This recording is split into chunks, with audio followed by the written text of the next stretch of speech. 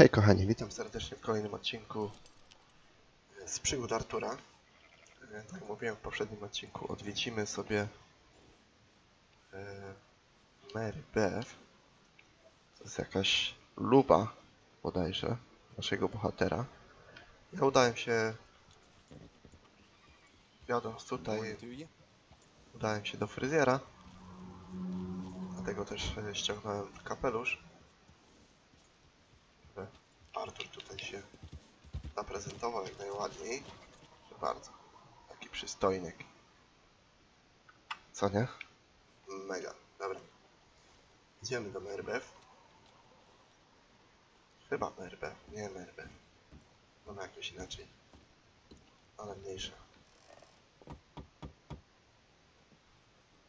O właśnie, kto kiedyś kochał prawdziwie? Yes? Oh, I'm sorry, I didn't mean to disturb you, ma'am. Is Mrs. Linton in? I'll go see. Mary Linton. Mrs. Linton? A collar for you. Ciekawe. Hello, Arthur. Mary? I heard you and your friends was around. Okay. Where's what's-his name? Died. Well, I'm sorry to hear that. Yeah, me too. Happened a while ago. Pneumonia. Bad business. Sure. So, you've been made a widow and you come here looking for me, is that it? No, ain't like that, Arthur. Okay.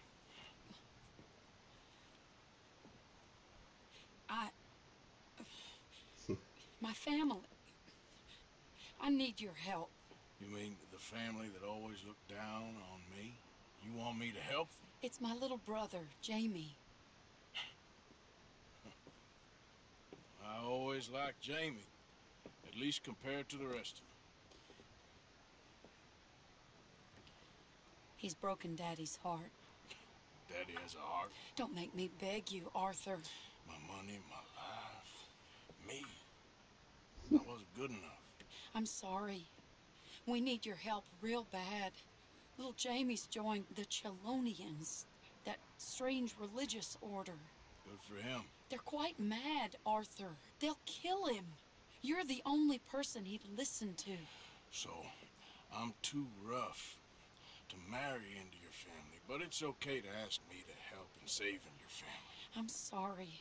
I understand if you don't want to help me, but I think of you often. Long time ago now.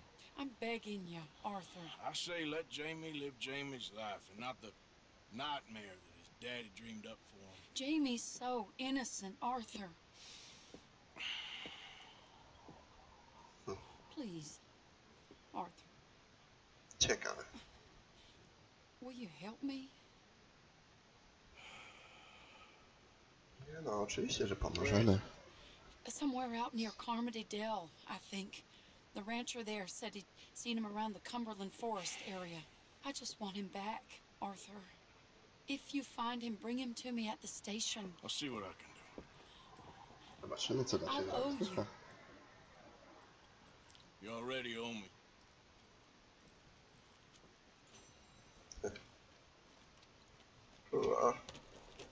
Miałeś kiedy? Wiecie co, przydałoby się naszego konia wyczyścić. Kurde, mogę to zrobić przed wizytą, nie? No dobra, teraz tak. Załóżmy ten kapelusz jednak. Nasza Mary Linton. Nasza luba coś tutaj kombinowała. O Jezu, aż tutaj.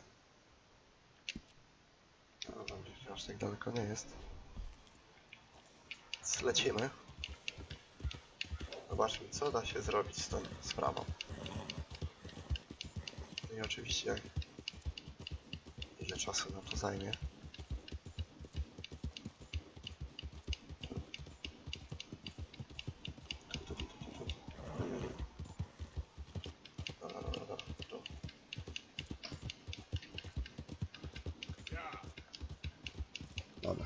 użyjmy sobie kamery filmowej.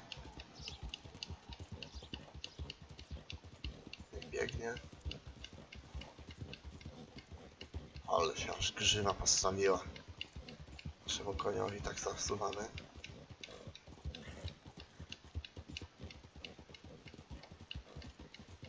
Proszę bardzo. Fajne ujęcia tutaj z tych kamer filmowych.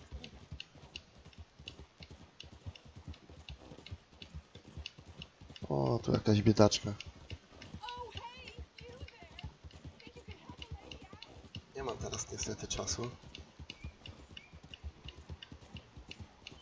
Lecimy w innej sprawie.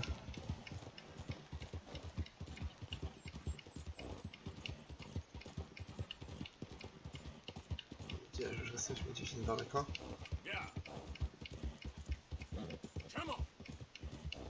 Jeszcze kawałek.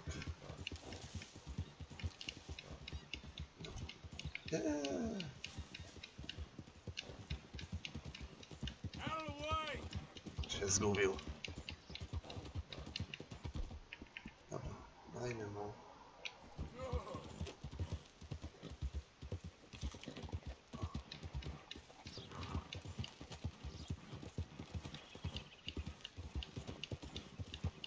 Ja są gdzieś tam do góry czasem.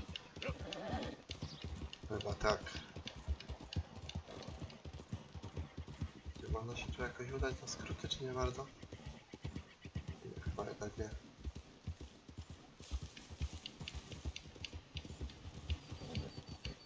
Dobra. Czyli trzeba jechać normalnie, niestety.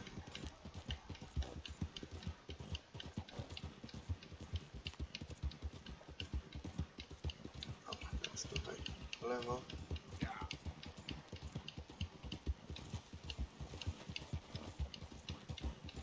Mam nadzieję, że to nie jest jakaś mega długa misja.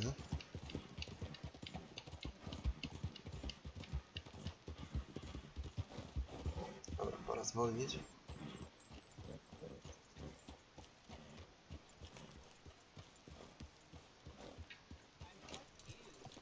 Są oni nasi koledzy. No, myślę, że nie będziemy potrzebować broni.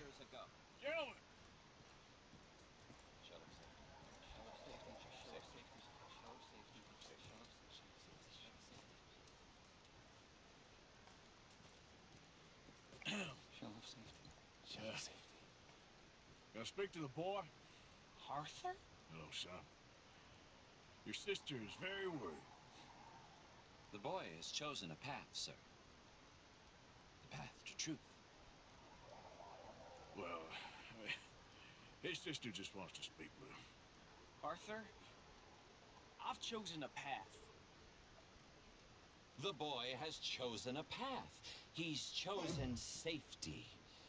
What path have you chosen, sir? I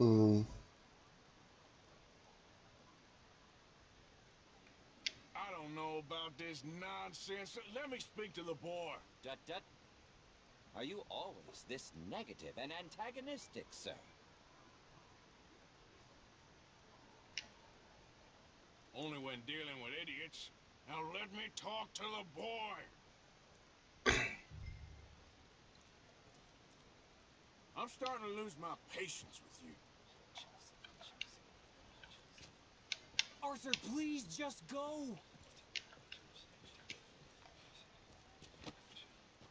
Goddamn lunatic. Get off him. That's enough, Arthur.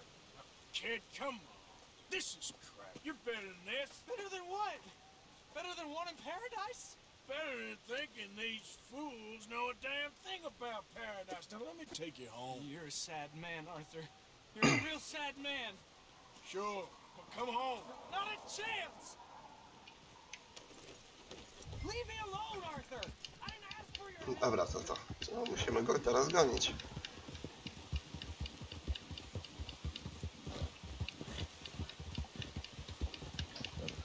Gonimy.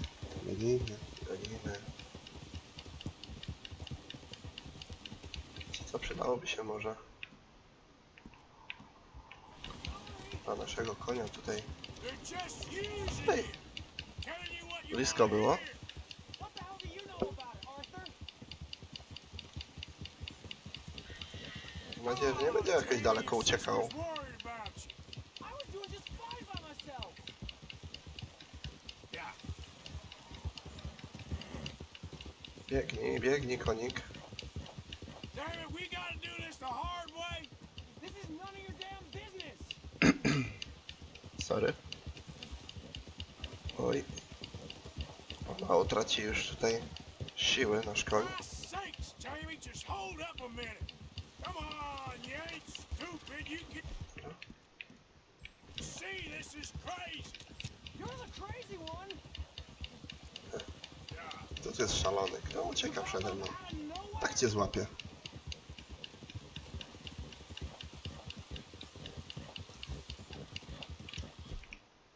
Nie wiem, czy jest w ogóle możliwość taka. Just stop and let's talk about this. What are you gonna do, Jamie? Live the rest of your life in the mountains with those people? They're my friends. If you Przyjaciele, let me tak. alone, I'll shoot you. I swear it. What are you talking about? You ain't no killer. You don't know who I am. Move! Move! Hałasu więcej narobi niż to warte. Christ in hell! You crazy? Dąży? Noż, kurde. Please, Arthur. I'm a man now. I found something. A calling. You're just a kid. You're making a big mistake. I'm not taking advice from you. You're an outlaw. You leave me alone. They're good people. I'm warning you, Arthur Morgan. Leave me alone. Please, kid. Put that gun down. I warn you, Arthur. I'm gonna. I don't want to live anymore. Kid, just calm down. Leave me alone.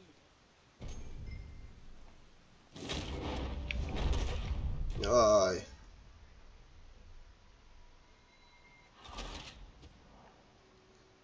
No to jest... Nie lubię tych sekwencji tutaj właśnie. I'm gonna. I don't want to live anymore. Kid, just calm down. Leave me alone.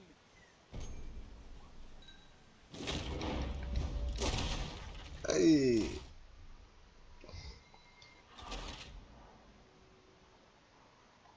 I warn you, Arthur. I'm gonna. I don't want to live anymore. Kid, just calm down. Leave me alone.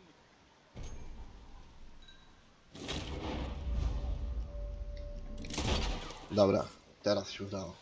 Now calm down. Let's go see your sister. Okay. Okay.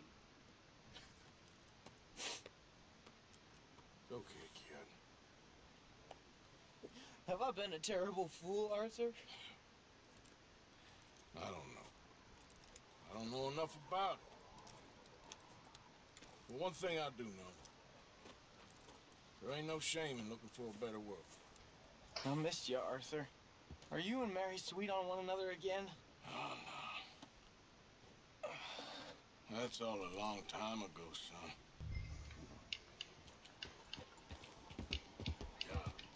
Well, this wasn't how I thought today would turn out. It's been a long time, Jamie Gillis. You were a kid last time I saw you. Didn't try to kill yourself. You know, you taught me how to ride a horse.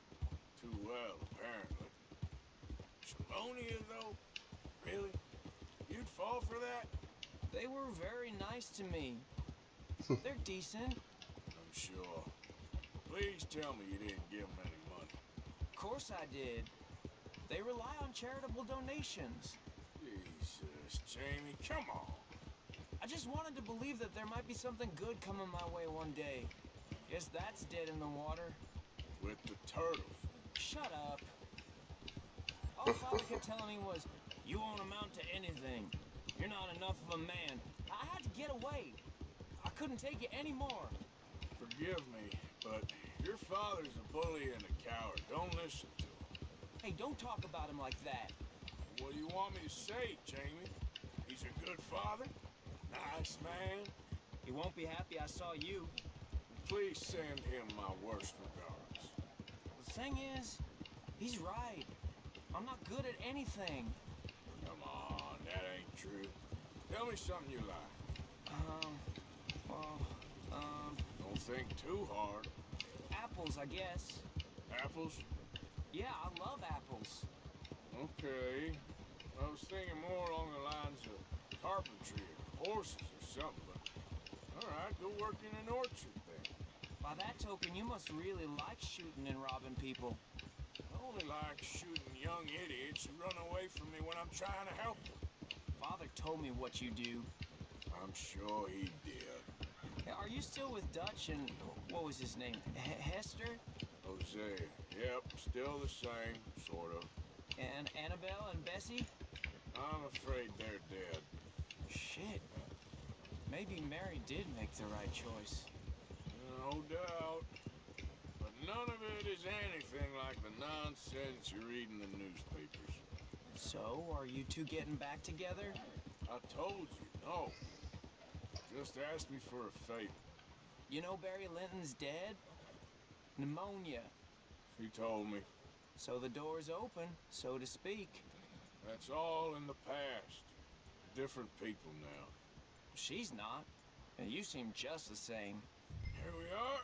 She must be waiting inside.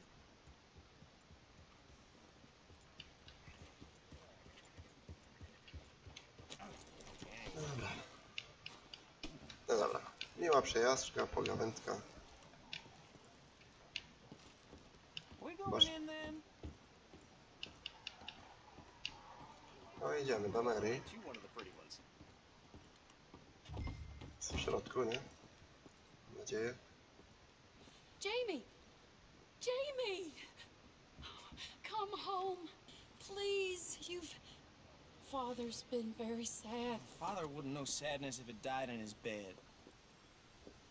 But I'll come home for you. My boy. My sweet boy. Come on. Oh, Arthur. Thank you. Thank you. It's good to see you, Mary. And you, Arthur. And you.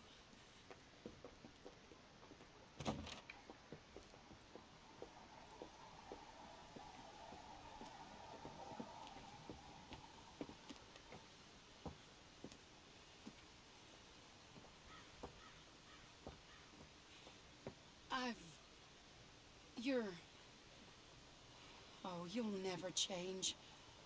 I know that.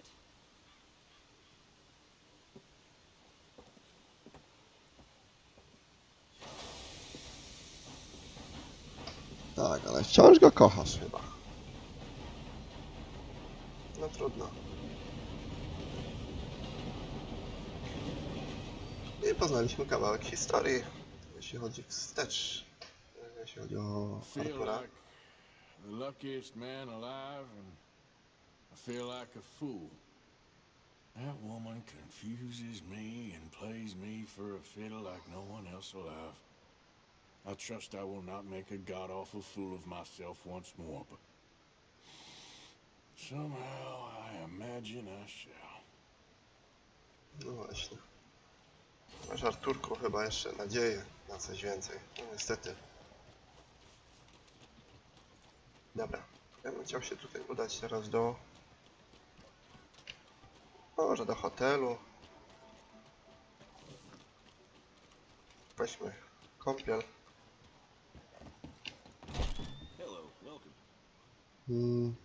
Dobra, zamów kąpiel. It's you. Yes, it is. Last time I checked. I really don't need any more trouble. I didn't come to make any. I was just protecting a lady. Well, all behind us now, I suppose. So what is it you need? A bath, perhaps? No już zamówiłem. Jest trochę wolny. No co jest?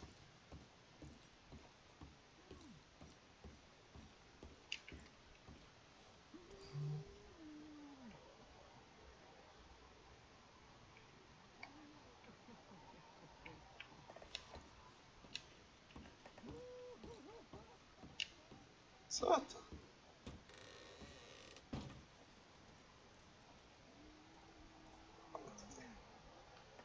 Ale jasno. Już? Co jest? Chciałbym mógł jakiś, nie wiem, pokój zamówić. Jeden kąpiel chciałem. No. Coś się zbugowało niestety.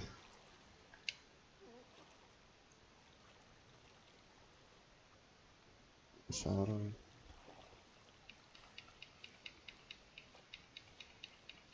Would you like some extra help there?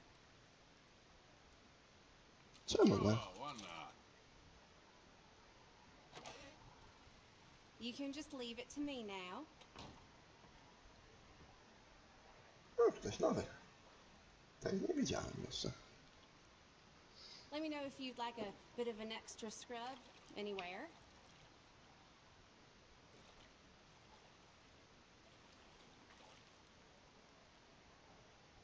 I'll be out of your hair in no time.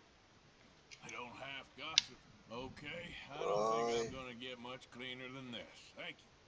See you Chciałem z then. nią pogadać, a zły przycisk, niestety. No. To Arturek odświeżony. Dobra, ja w tym momencie chyba zakończę po prostu odcinek. Następnym zapraszam na misję związaną z czym? Już jest to ostatnia misja tutaj. Z takich głównych misji. Więc zapraszam do kolejnego odcinka. Na razie trzymajcie się, cześć.